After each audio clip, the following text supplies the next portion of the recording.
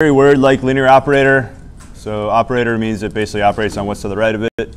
You could also call it a functor because it eats functions and gives you functions. So there's a lot of words you can use to describe the derivative. All right, we're going to use the fact that you can take multiple derivatives. So we're going to start with f of x equals 5x minus x to the 3 halves. So I want you to find f double prime of x. So we can write that as d dx, d dx, f of x. And the way we're going to do it is do one derivative first, and then after we do that, we're going to take the derivative of the derivative.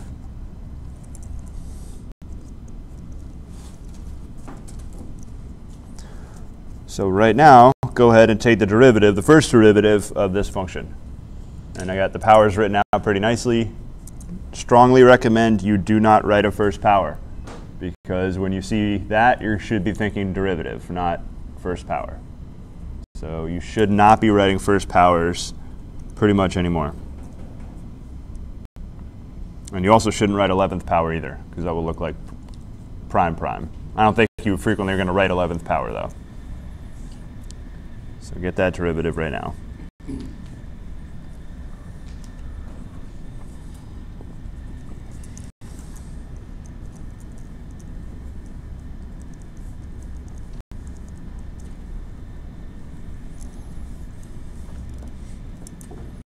All right, questions on this derivative? Should be pretty straightforward. So now, take the derivative of this function right here.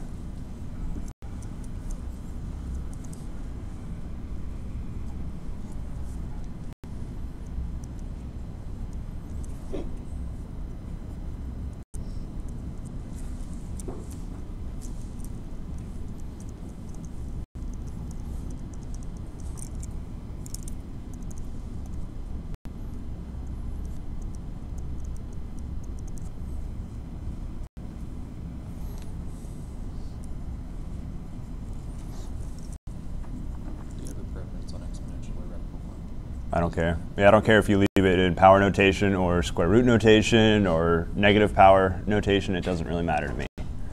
Whatever works for you.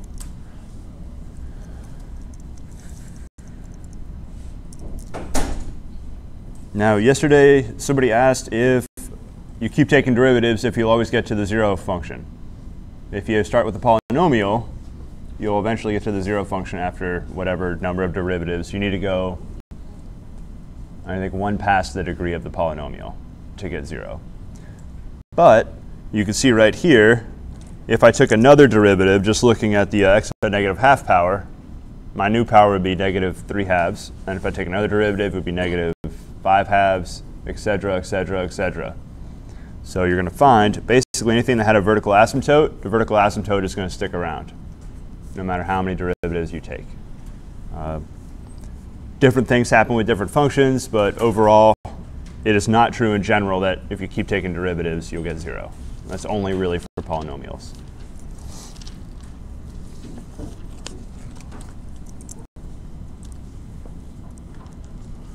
So this is 3.4, derivative as rate of change.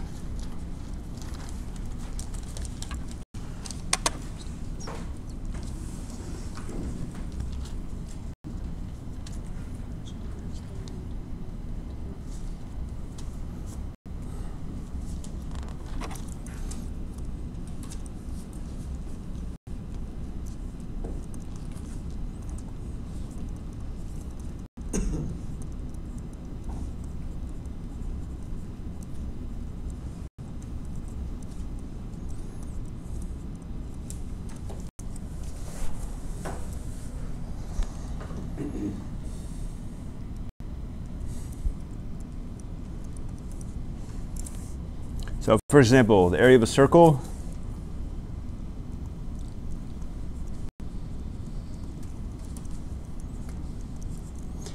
area equals pi r squared. So that should be common knowledge from some geometry class at some point. Area of a circle, A equals pi r squared. And now we want to think about how fast does the area change when the radius changes at a certain rate.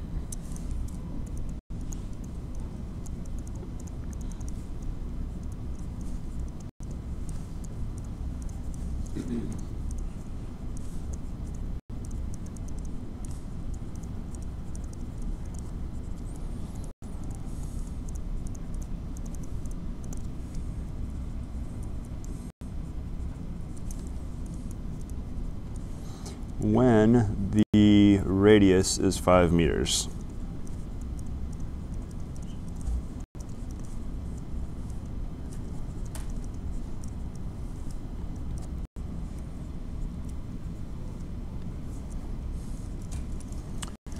So the answer to most questions I'm going to ask you for the next 2 weeks or 3 weeks are going to be take the derivative. So this whole chapter is basically called derivative and applications. So when in doubt, if I ask you what to do, you can say take the derivative. And now you'll be right probably 80% of the time. So that's what we're going to do here, take the derivative. Now the question is derivative with respect to what variable? 5 meters. Well, 5 meters is a number. Pi r squared. So I see A. Pi is not changing. Pi is not a variable. It's a letter, but it's not a variable. So I see A and R. Those are the two variables, or the two letters that I see here. So we can either take a DDA or a DDR.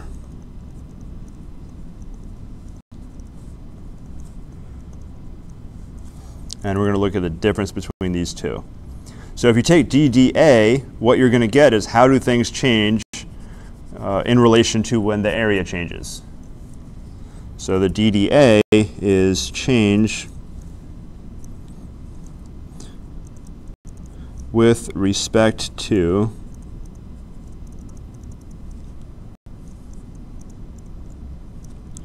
change in A. And the second one, DDR, is change with respect to change in R.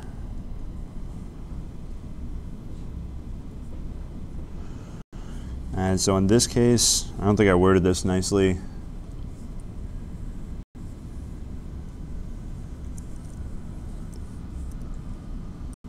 I should have just copied right out of my notes. How fast does the area change with respect to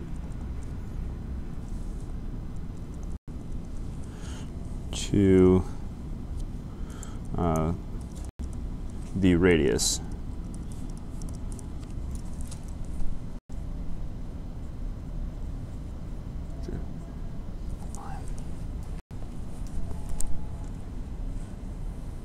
Oh, that was me. Shame.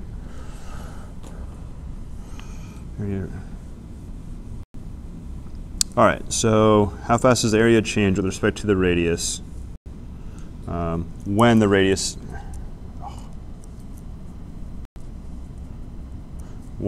is 5 meters? Okay. So if I know how fast the radius is changing, I want to see how fast the area is changing. So we're going to take a dr of this whole equation.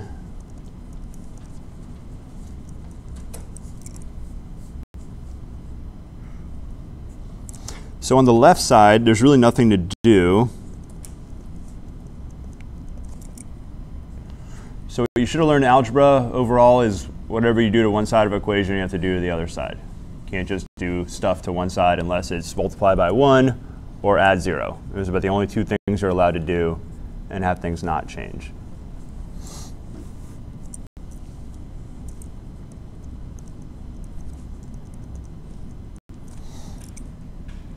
So we have to be fair. If I'm going to take an r derivative, I have to do it to both sides of the equation at the same time.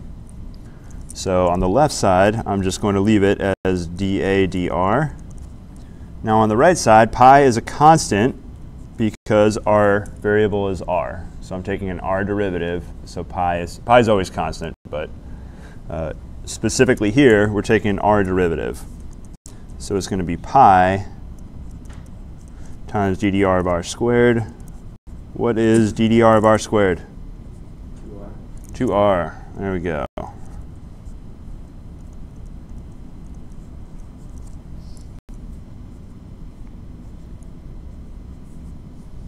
Isn't that the circumference of a circle? Yes, it is. One thing you'll find out, derivative of area is perimeter, and derivative of volume is surface area, and derivative of other things are other interesting things too. But specifically in geometry, that works out for most shapes.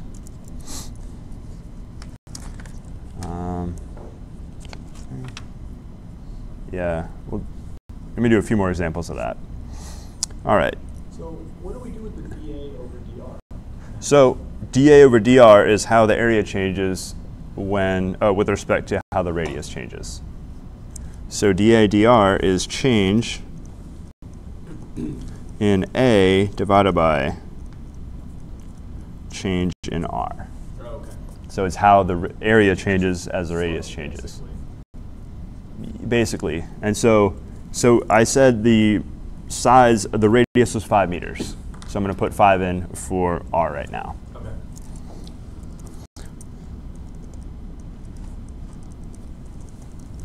So we got 10 pi. So what this tells you is, and you could actually solve for dA. You can treat it like a fraction. So if you knew how fast the radius was changing, the area would be changing 10 pi times faster. So if I said the radius was increasing 1 meter per second, it's a really fast growing puddle, but 1 meter per hour, let's say, your area would be changing 10 pi times faster. So it would be 10 pi, and you have to change your units too. 10 pi, what meters squared per hour. So if you know how fast your radius is changing, your area is changing 10 pi times faster. So like 31.4 something times faster. And you could do the same thing with like a cylinder. Yep. Okay. And yeah, cylinder would actually look pretty similar. And we'll be doing related rates, which we'll be looking at laws of cones and spheres and other weird shapes filling up. And you know maybe the rate of flow, the change in the volume, like 1 gallon per whatever minute or hour, and then how does the volume change. So we'll be looking at plenty of geometrical shapes and filling them up with water and figuring out how change in the volume relates to change in height and different things like that. In this class or? Yeah, in this class. Fine. Yeah, that's related rates, which is chapter 4.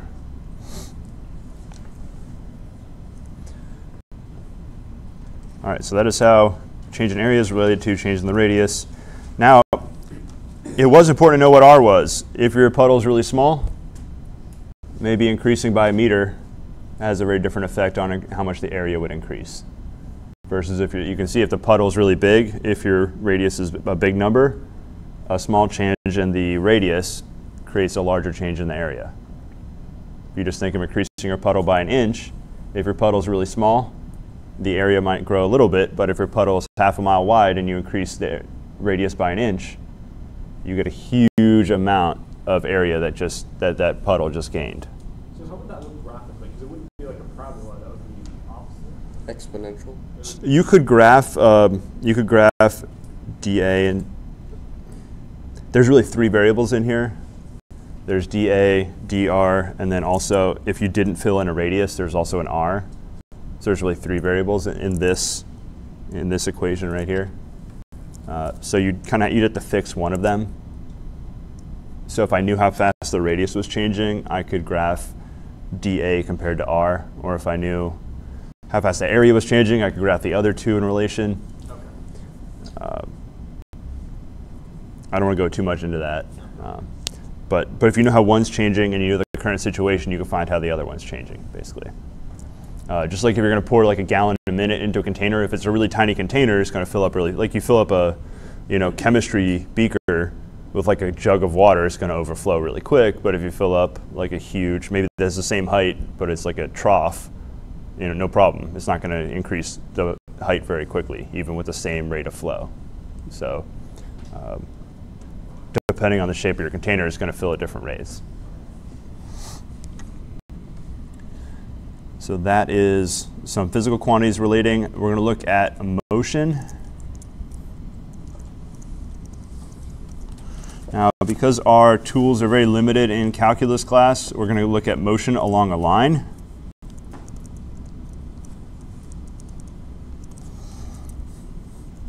And the properties we're going to have are displacement,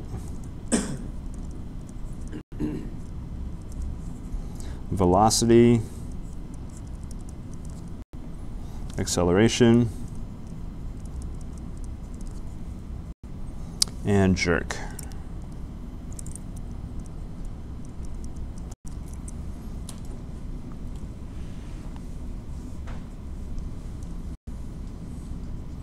All right, jerk is appropriately named. We'll talk about that, but if you experience a lot of jerk, you're probably in a car driven by a jerk. So we'll look at that, and not in a good way. All right, displacement. So we'll talk about that. We'll go in order.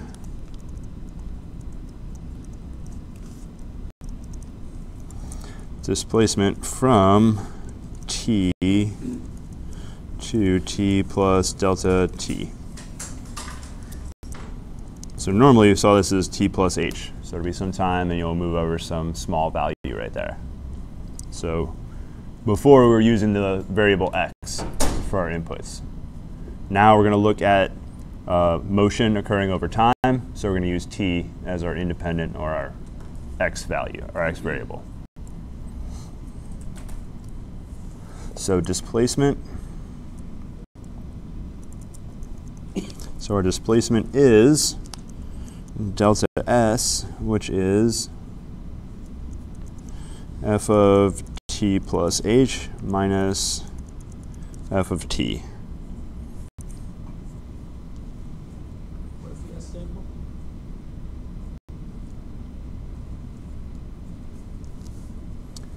C? I'm not 100% sure.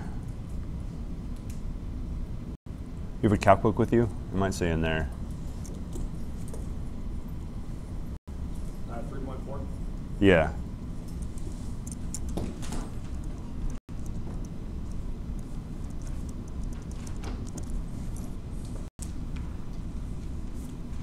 I mean, it's a distance is what it is. So it's a distance from one,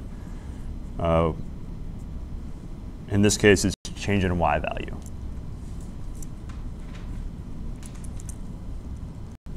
So we don't have to worry about any h's in any denominators for that.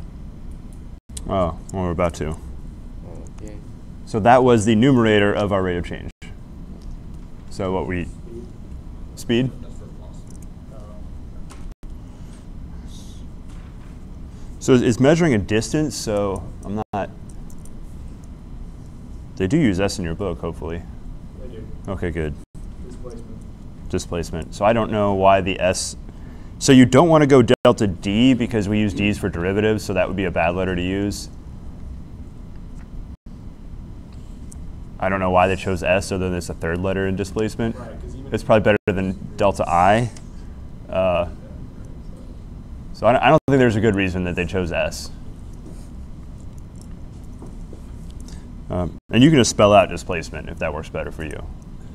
Or DISP might be better to write. All right, so average velocity is displacement over time.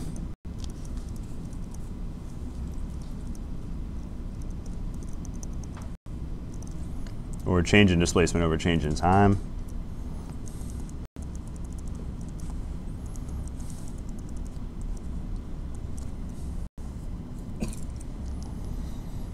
All right, that is average velocity. So if you have one position and another position, you can compute how far apart they are, the displacement, the difference between them. And if you knew it took 3 seconds to go that distance, you can do the distance divided by 3 seconds. That'll give your feet per second, meter, whatever you measured in. It'll give your distance measurement per second in that case. So this is just average velocity over some amount of time. And h will be that elapsed amount of time. So that's average velocity. How about instantaneous velocity?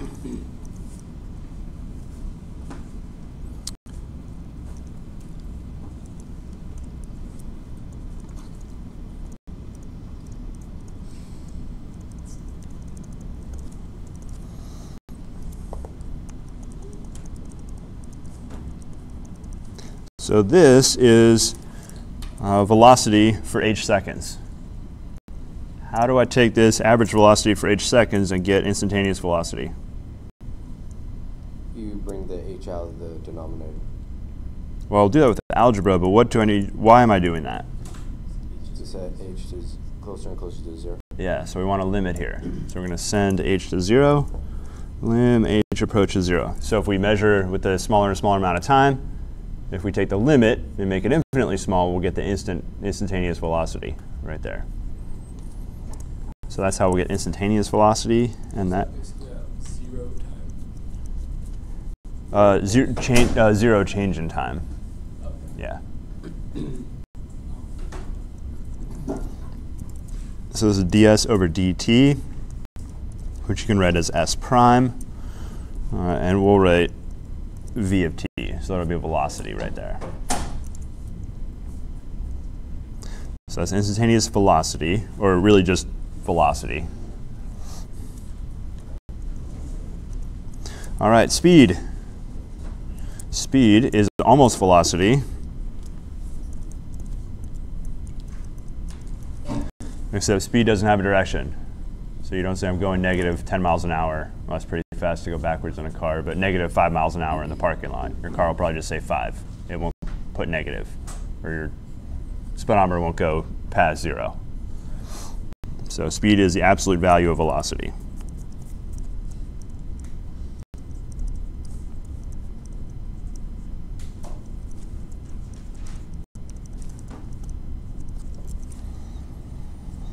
And it has no direction.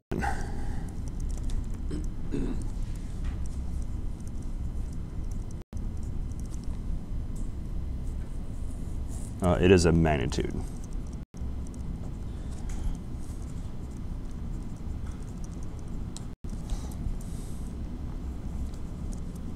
So your velocity might be going to the right or to the left or up or down, whatever direction you're measuring in, but your speed is the measurement of the length of that vector. So it doesn't matter if it's pointing left or right, it's just how long was that vector, and that's your speed. Acceleration. So what is acceleration? Acceleration is how does your velocity change. So velocity is basically how your position is changing. So if we look at how your velocity is changing, we get acceleration. So I'll write that as a of t, acceleration at time t, is d dt of ds dt, or d dt of v.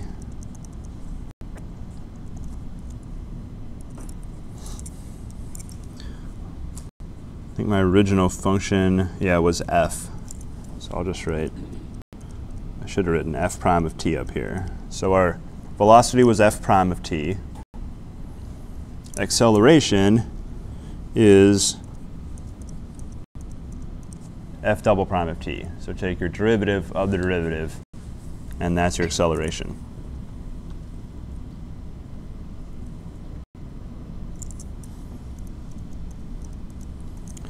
So when you're with a new driver or a bad driver, you'll experience a lot of jerk.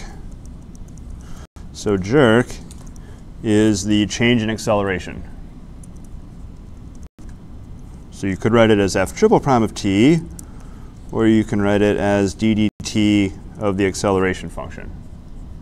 So if you're with a race car driver, you'll probably experience extreme acceleration. But what you won't experience is extreme acceleration braking, and the gas pedal going like crazy.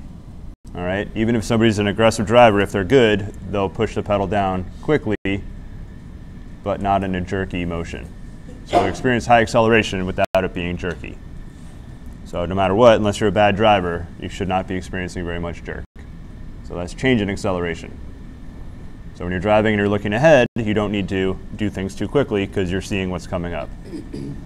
So you want to minimize the jerk, especially if you are driving in snow or ice. Snow or ice, you got to be careful with acceleration too. But no matter what, you should not be experiencing very much jerk while you're driving.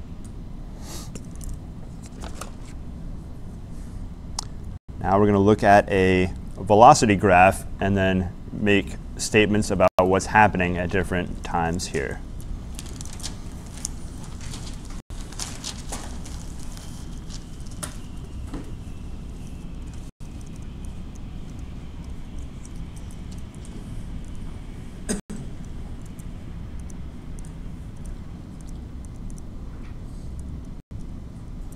And we're going to go x values up to 8.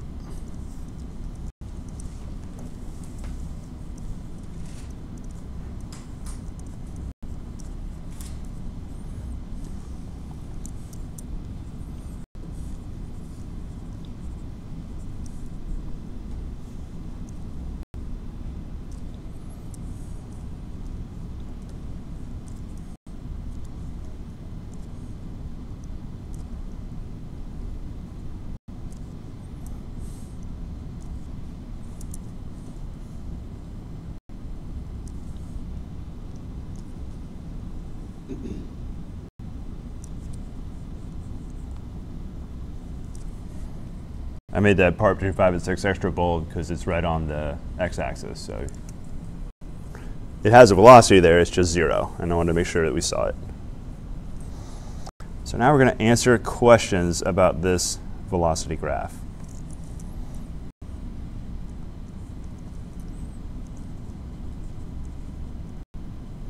So what t values is the particle? So we'll start with moving forward.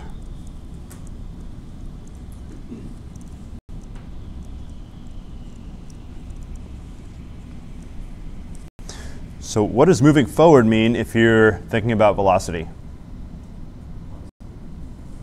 Positive. So if your velocity is greater than 0, you're moving forward. Don't think about it more than that. So what does positive mean? It means not 0 and not negative. So when is it positive? So I want a positive velocity. Could write inequality vt greater than 0. So where is v of t greater than 0? There's plenty of places it's greater than 0. So how about 1 to 3? That's the first place I see that's greater than 0. What are the x and y axes represent on this? Oh, time. So we got t-axis, and then this one will be velocity. Yeah, so we got 0 to, let's say, 8 seconds, and then velocity is feet per second or meters per second, whatever units you want to measure in. All right, so when is v of t greater than 0? So the first interval I see is 0 to 3. Now at 0, what is our velocity at 0? 0. So you can't say it's moving forward or backwards, it's actually not moving at the instant t equals 0. So we're going to go open 0 and open at 3. So at the ends, we're not moving. We're actually stopped at the very ends. Is this the only place we're moving forward? No. Where else are we moving forward? 6 to 8. 6 to 8. So 6 has the same issue. What about 8 on this graph? Are we moving forward at 8? No. We are. At 8, we're greater than 0.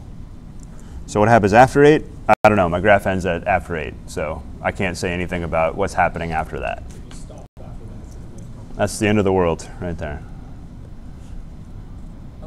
So you said that speed has no direction. What is velocity no direction? So velocity is, so this is not speed, this is velocity. If I drew a speed graph, I would be drawing an absolute value, so it would look like that. And I get rid of that stuff. Because speed is always positive. Speed's always positive. But if I had a speed graph, we couldn't talk about moving backwards. Yeah. We could only talk about moving or not moving. But we're still, are you talking about moving backwards as far as? We're about to, yes. So this is just moving forward. Okay. All right, so I was moving forward. That's the only places that were positive. Now we go, of course, moving backwards, which of course is negative velocity. All right, I think there's only one interval that's negative, and it should be obvious, 3 to 5. So it'll be open interval 3 to 5. So it's forward, backwards. So any questions on that? That should be pretty straightforward. If you got the forwards, that's pretty much. It doesn't matter that it has a positive slope from 4 to 5. Oh, that's a good question. So we're about to look at that next. So that doesn't affect the fact that we're moving backwards. But it certainly we're not moving backwards at the same speed or the same rate, yeah. So, question for you. Yeah. If you were to ask like instances that were not moving the exact value of 3, the exact value of 5, and 0 when we are. And actually everything between 5 and 6 also. Oh yeah, okay. So there'd be, yeah, we'll have constant as one. And we'll do that right now, constant. Well, we'll worry about constant in a minute. Well, we'll do stationary. Stationary is v of t equals 0, also known as x-intercepts, or I guess in this case t-intercepts. So we got a few values, 0, 3, and then everything from 5 to 6, including the endpoints. So we're going to write 0, comma 3. And if you want to, you can wrap these in curly brackets. That's how you signify individual values instead of the interval. Union 5 to 6.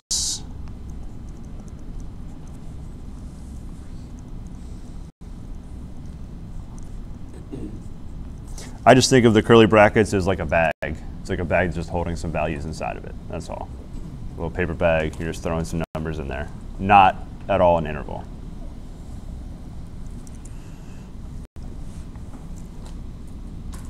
It comes from the set builder notation, basically, where you're just explicitly writing down every, well, in this case, both values that are inside that set.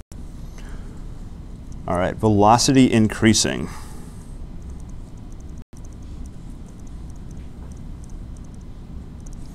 So we have a velocity graph, and I want to know when is the velocity increasing. So I'm asking a question here about the slope. So I want to know when is the slope positive.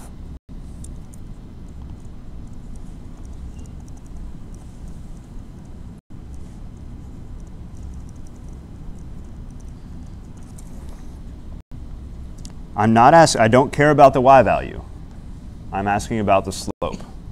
So this y value might be positive, might be negative. That's not relevant. Look at the graph. I want to know when is the slope positive. So what is the smallest interval that you see where it's positive? So we got 0 to 1. And I can't use that. That's actually a corner point the way I drew it. It makes a sharp corner. So I'm going to go open interval 0 to 1.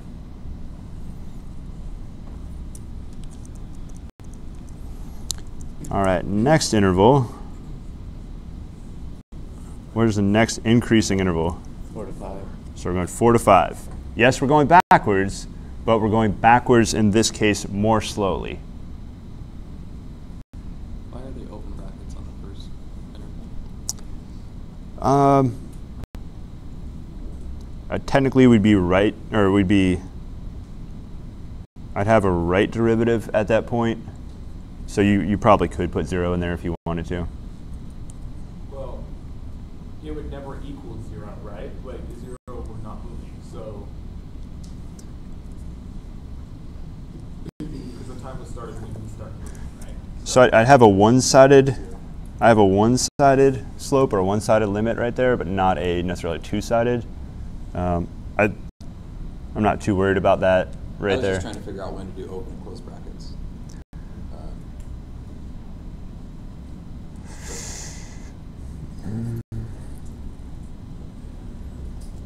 You could go closed right there in this particular case.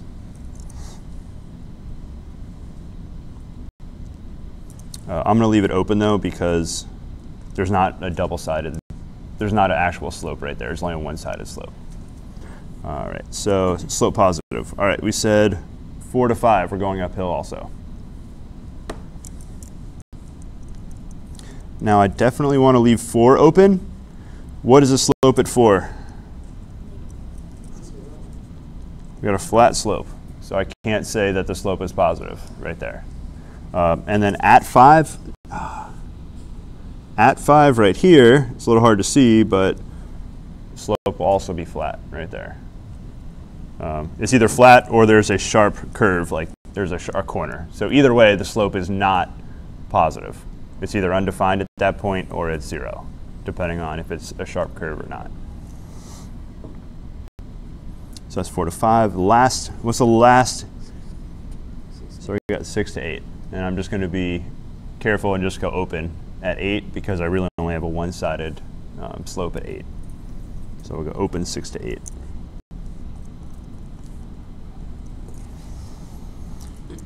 All right, so of course, velocity decreasing next.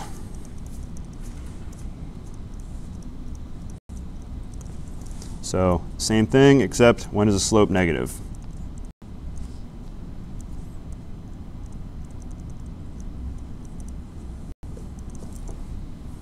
So is it safe to assume that it would always be open brackets on velocity?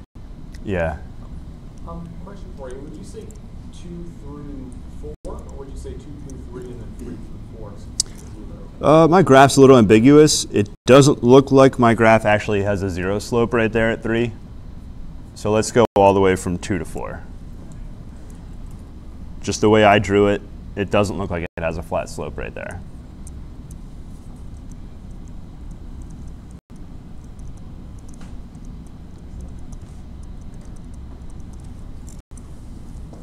So we'll go 2 to 4. And is there another interval? I think that might be it.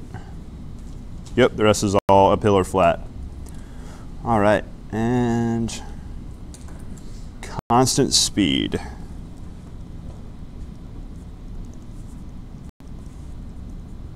Or velocity, however you want to think of it. All right, so when is our speed not changing or velocity not changing? 1 to 2. So you got 1 to 2 and 5 to 6.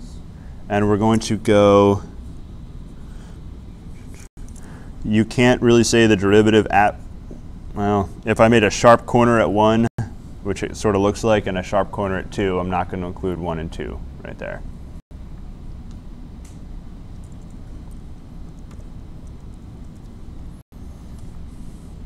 So 1 to 2, and then 5 to 6.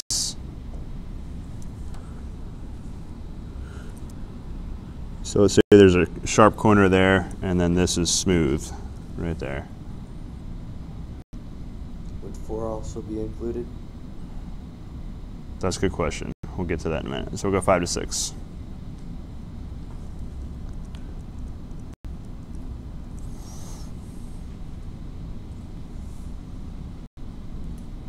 All right, so constant speed, that means slope is 0. So I think at 5, we actually have a slope of 0 if we look closely. At 5, we have a slope of 0. And then at 4, we also have a 0 slope as well. And we'll put 4 in its own set like that.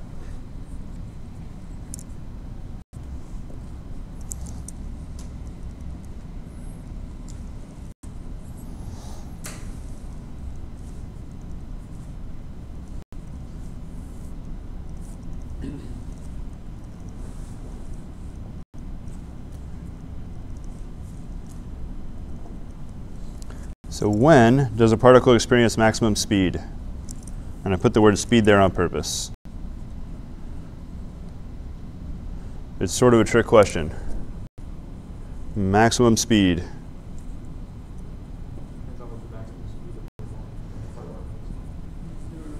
There's actually one answer. 1. Why is 4 the right answer? Maximum magnitude. Yep. So we're looking at absolute value of the velocity. So this particle goes fastest, actually going backwards at you could say -2 whatever units meters per second in velocity, but it would be counted as 2 meters per second, regular 2 in speed. So at 4, our speed is 2.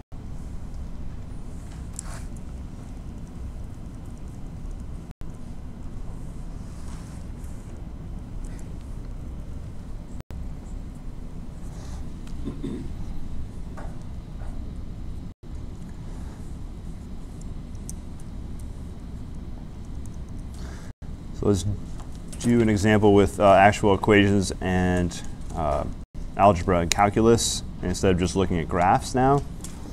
So we have a free fall equation. Before we go on, minimum speed. Oh, there's plenty of times where it's the minimum. What's the minimum speed? Oh, we can go way slower than 1.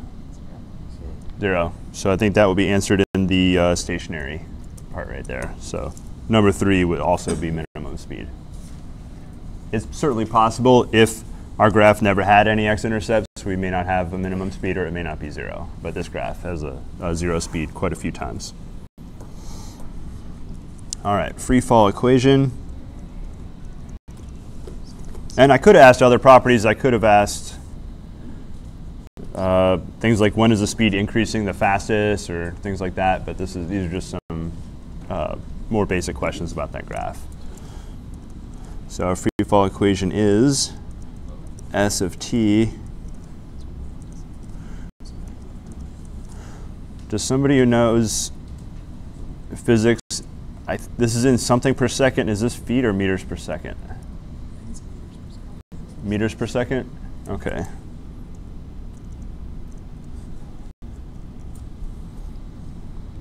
Oh, this is in meters. At time t. When we take a derivative, that'll be velocity, which is in meters per second units. All right, so we've got our free fall equation, and we're going to answer a couple questions here. How many meters does a rock fall in the first 2 seconds?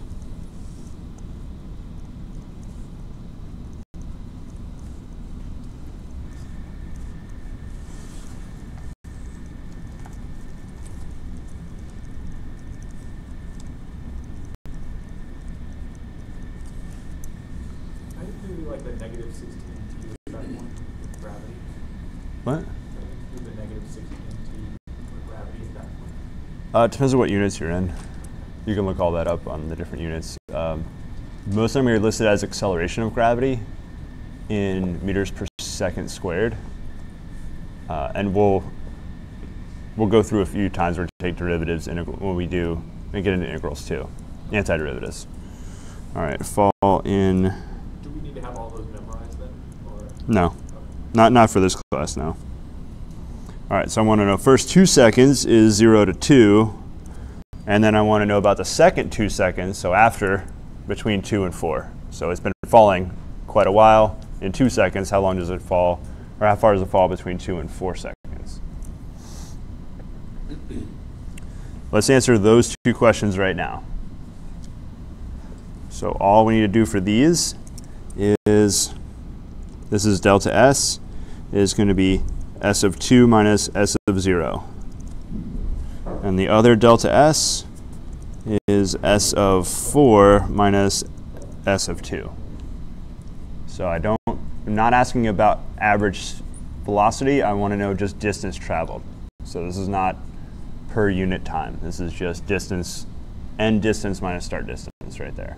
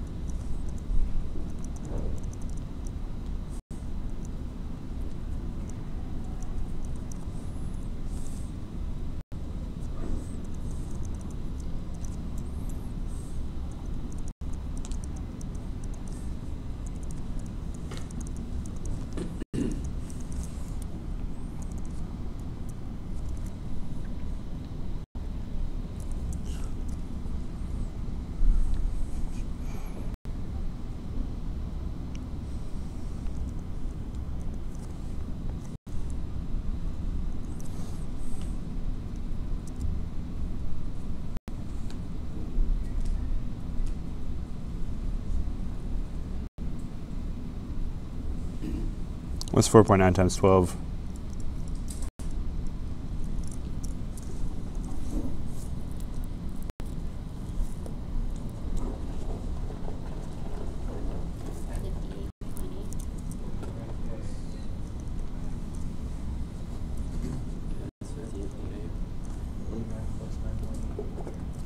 All right, so the first 2 seconds we fall 19 meters, 19.6 meters. And the second 2 seconds, same amount of time, we're falling way more. So you can see already the average velocity, we haven't computed it yet, but the average velocity is going to increase quite a bit from first 2 to the second 2. How do you fall the negative distance? Because you're going down. I could have started with a positive and just said down instead. So it just depends on how you want to measure. So in this case, if we graphed it, we would be looking at something like that right there. So it would be a sad parabola with vertical stretch, vertical reflection and stretch of almost -5.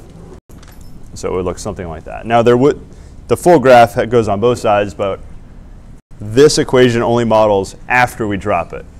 So that part's not relevant in this equation. This also ignores air resistance, friction, all that good stuff too.